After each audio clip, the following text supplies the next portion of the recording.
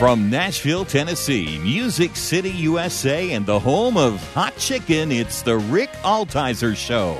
Sit back, buckle up. Rick will talk with the movers, shakers, and creators who put Christ in Christian entertainment. He's a man who's clear so the world can hear. Here's Rick Altizer. Thank you, Bob Allen, for that wonderful introduction. I'm going to give you guys some information on what I'm working on. And this is actually the first time I'm making this announcement. Many of you know I have directed movies for Shonda Pierce. I did 3 with Shonda Pierce and also 1 with Russ Taff. I Still Believe, which, by the way, you can see on Amazon Prime. Russ Taff, I Still Believe. And please go watch it. We could use the support.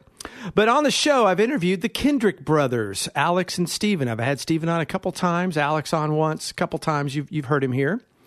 And for those of you who don't know who the Kendrick Brothers are, they are filmmakers who have made Overcomer, War Room, Courageous, Fireproof, Facing the Giants. They're, I would say the top Christian filmmakers.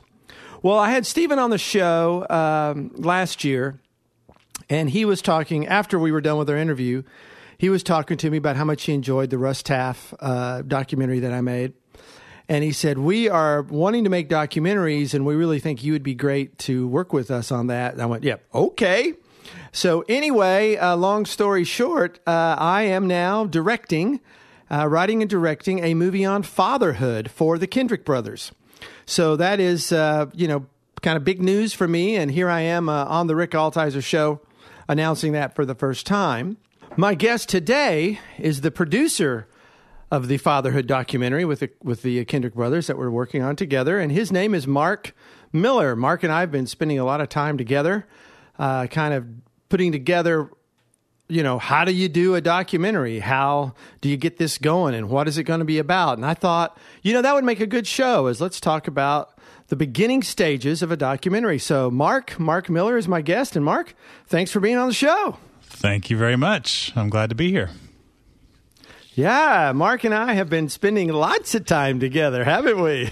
We have, yeah. I imagine as much as you can when you're in 2 different cities. But thanks to internet and television, and phone calls, it makes it pretty easy. Yes, a lot of Skype calls and those kinds of things. Yep. So, Mark, talk to me a little bit about how you got involved working with the Kendrick Brothers. Sure. Well, it's kind of a funny story. I remember a mentor of ours years ago used to say that any relationships that we make throughout life, it's always kind of interesting to see how they come back around, full circle. When sometimes we don't even realize it. But over 20-some years ago, I was singing with Steven and Alex Kendrick in a cappella quartet. We did like national anthem for a few sporting events, and sang at our church in the Atlanta area. And we just enjoyed good fellowship and enjoyed time together. But then kind of went into a couple of different directions for the next couple decades. And just recently, this last year, had the chance to, it was a kind of a little bit of a career change for myself, a little different setting. And they offered for me and my family to come in here and kind of spend some time searching, see what the Lord has in store next. And then all of a sudden, here I am. We're producing a documentary on fatherhood, to make a long story short. And that's been such a great, what an amazing topic, the topic of fatherhood, how Absolutely. We see Father God, how we deal with our own fathers, and so many times project that onto God, those traits of our Father, good or bad, that can help us in our walk with God or can hinder us. So let's talk about, the beginning stages of putting a documentary together. I will say it kind of started with a conversation that I had with Steven, and he said, I have these different ideas for doing a after we just kind of said, hey, we'd like to see what it would look like if we worked together. He had one on fatherhood, one on parenting, one on how do we know the Word of God is true, and one on abortion. And so these are some different things he was wanting to do. And I had kind of said, well, I think fatherhood, if I'm struggling with the concept of God because my dad was, so dysfunctional, and I'm putting that on God, it doesn't. None of those others really matter. if I'm completely disconnected from the concept of God. So we kind of decided, okay, let's do fatherhood. So let's pick it up from there. What do you do in putting a documentary together? How do you start a documentary? How does that work, Mark?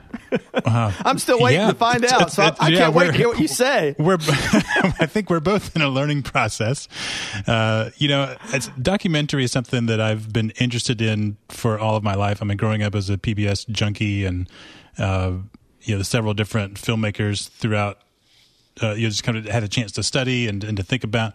And everybody has a different approach, and there's lots of different ways to come to the idea of making a film. Sometime I think a film might be born out of an interest in an event or a person. You don't really know what the subject is or what the point is. I remember working on a project in India about 10 years ago where all I knew was there was an interesting connection between a horse and a race of people. That's all I knew.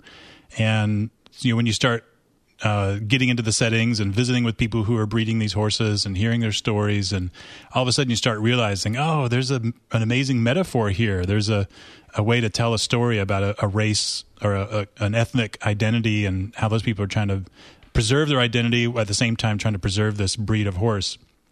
So, I mean, there's just there's all kinds of different ways to go. I think another way you could start with a subject like fatherhood, and then you got to figure out, okay, how do we create and craft a story that will communicate the depths and the heart of this subject, which we find is really important. Or maybe we just we spend time doing research to figure out what are the aspects of fatherhood that people really need to hear about. And so, I mean, my job, I think, as a producer is just to be kind of gathering anything possible that I can find, and just looking around and what are the different stories, who else is talking about fatherhood, are there documents out there, is there historical moments, and trying to bring all those things to the table, and then as a creative team we'll figure out which direction to go. And I think you've got some amazing history in exploring a subject with people and individuals and discovering what those stories are.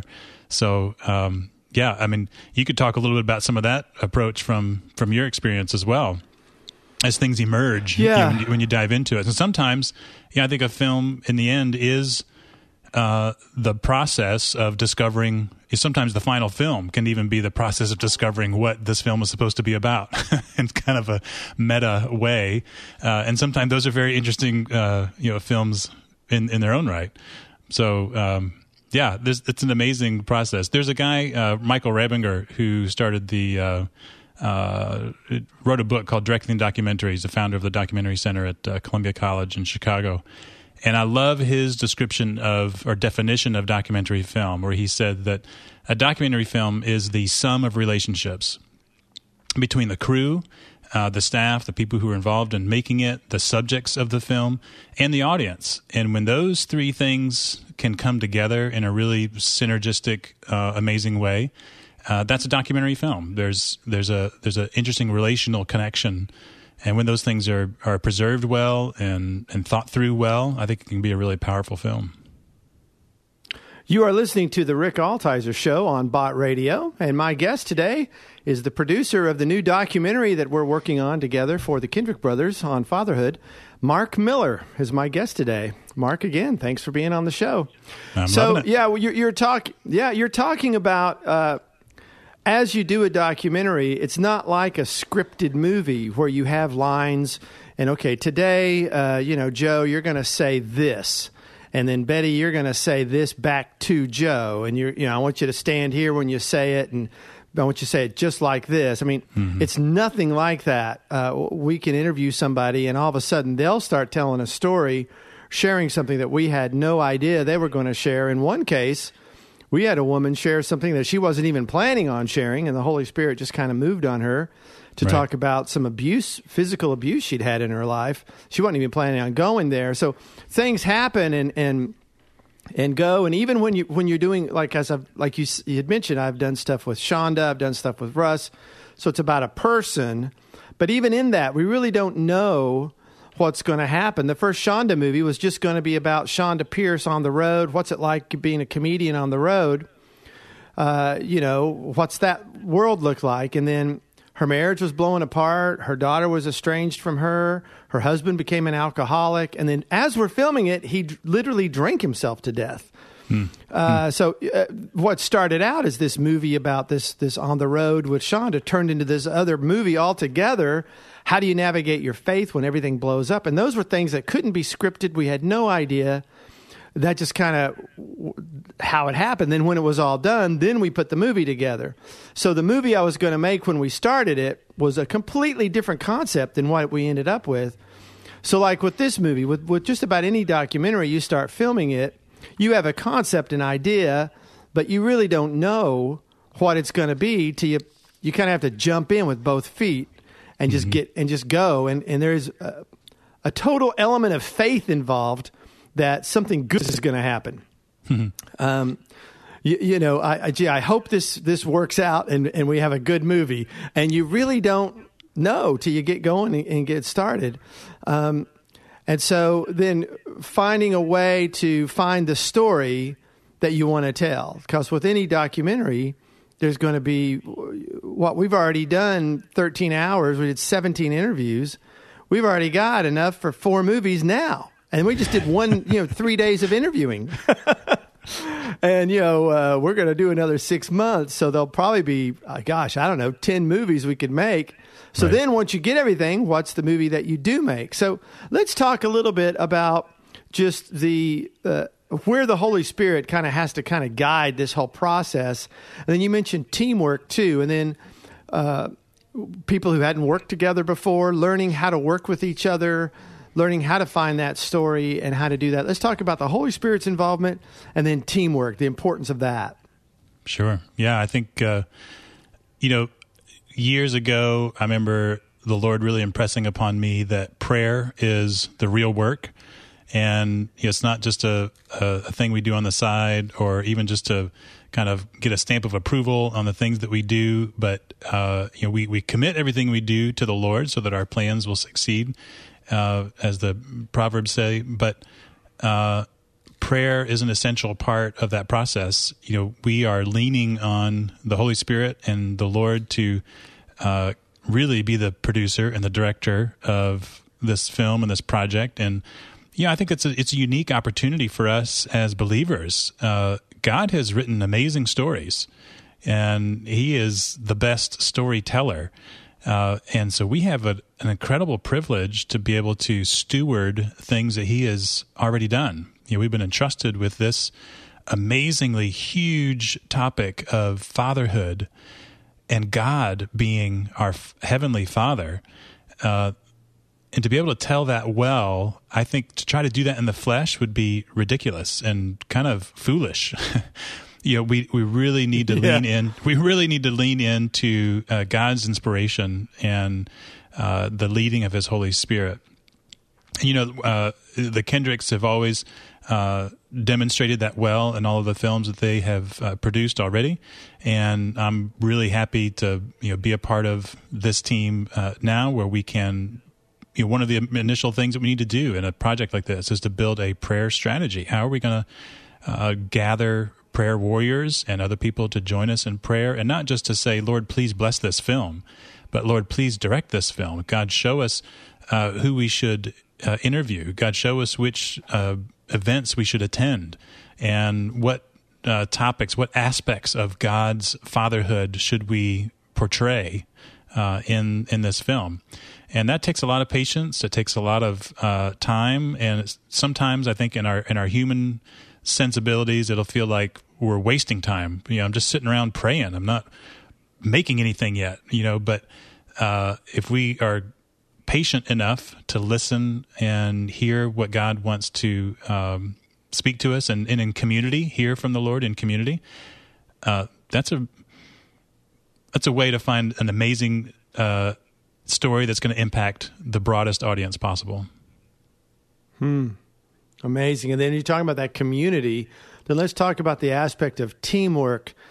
The 4 movies I've made so far, really, I've kind of done everything. I had an editor come in on the back end that really helped me. So the very end of the movie, I finally had some collaborative process but I didn't really have what I'm having now, which is, from the very get-go, this team working together, praying together, thinking together, stuff I can bounce off. I've been sending you edits of things I'm doing, and it's just so wonderful to have this group of people, this team around me. Let's talk about the importance of a team in doing a project like this and having the right team. Yeah, right. Yeah, I love working as part of a team. I mean, to do something on your own seems wrong in a lot of ways. And God created us to be part of community. That's an essential aspect of what it is to be a believer. In our Western mindsets, often we are prone to do things on our own and with our own power and not to rely on others. But God is interested in seeing us work as a team, as a body, and each one of us brings a different. We are like different parts of a body. We bring different strengths and weaknesses and point of view and histories that we can it can multiply our ability to move forward on a project. So that's one of the things I like about teamwork, is that if I learn something and you learn something, we're learning two different things. We actually multiply our own individual knowledge or interest or experience in something by pulling all that together. In a brand new team, like where we're right now, we're still kind of getting to know each other and working through this process. Building a strong foundation of trust is important, and being believers, that we know that we are all brothers in Christ. And I think that's a huge start. Like, we don't have any ego. We don't have any reason to try to put ourselves out in front of someone else or that sort of thing, because we are all bought by the blood of Christ, and we have no intrinsic value of our own except what Christ brings into us. And so that's a huge advantage for us, I think, right now in the beginning of this project, is having that foundation of a common trust, knowing that we are brothers in Christ, and we have that foundation, and we can trust each other, and to be able to build on that. That's a great privilege. That's a perfect start for a team, in my opinion. You're listening to the Rick Altizer Show on Bot Radio. My guest today is producer Mark Miller, and together we're working on a new documentary for the Kendrick Brothers on fatherhood. So, we're kind of in the beginning stages of putting this together. Can we talk about some of the under the hood technical things that we're going to be looking at? What kind of gear we're going to shoot on? Who's going to be our, cameraman? Can we just kind of talk about some of that process? And I know we're kind of learning this together as we go, Yeah. Both of us. But what have been some of the things that have been interesting to you, maybe challenging to you? And what are things just kind of under the hood? Here's what you got to do. If you want to start a documentary, you've got this idea. So to get from idea to actually getting it green lighted, talk a little bit about some of the things that need to happen in that realm. Well, you need money. That's always a good starting point. And fortunately, we do have a budget. We have some constraints and guidelines. In a lot of ways, I think that's helpful too, to have guide rails and a constraint. Once we know those boundaries, then that helps us know what kind of film can we create. So, we're not a multi-million-dollar budget, and so we're not going to be flying helicopters all over the place and doing lots of international shoots and that sort of thing. But at the same time, we have the ability to go ahead and pursue some high-profile individuals and personalities, and we want to be able to tell those stories well. From a technical standpoint, I mean, just trying to decide, okay, what will we be shooting? Where will we be shooting? And what environments would those be like? Interviews are one thing. Are we going to have lots of drone footage someplace? Are we going to be doing a cinema verite kind of shoot where we need to be run and gun and kind of guerrilla camera work and that sort of thing at an environment? Are we doing a big concert someplace? So we have to be, mindful of those kinds of things as we're going forward, particularly as we're thinking about equipment and who to hire, what kind of director of photography to bring on the project, that sort of thing. So there's there's a lot of those pieces that are coming together. And right now, as we're exploring the subject and trying to figure out who's the best person to bring into the project, who to interview, those are the kind of things we're working through right now. And I think we've narrowed down into some gear and things that will be helpful for us. Yeah, I mean, I think the first thing you said, budget, I think that's so important, is to know what your budget is, because that will have so many, like you said, give you guide rails to know what you can shoot on, what kind of cameras can I use, who can I hire. When I did the first Shonda movie, I didn't have a budget, so I did everything. I was starting out filming on autofocus, and I didn't know what I was doing. And went on the road with her and just doing it all myself with no budget. And you can do that. I don't recommend that. You can do that, but that isn't something I would say is my favorite thing to do. Right. It's much, and so in this situation where there is some budget, where we are able to, I've got a producer now from day one. I have a producer who's involved and helping me with every decision. We've got Stephen, who's very involved and who has a strong vision, strong focus. So that's so nice. But knowing what your budget is really does. We were talking about, are we going to get the Canon C300s? We're going to use the Blackmagic Cinema camera. We're going to do the Panasonic GH5s. How are we going to film it on?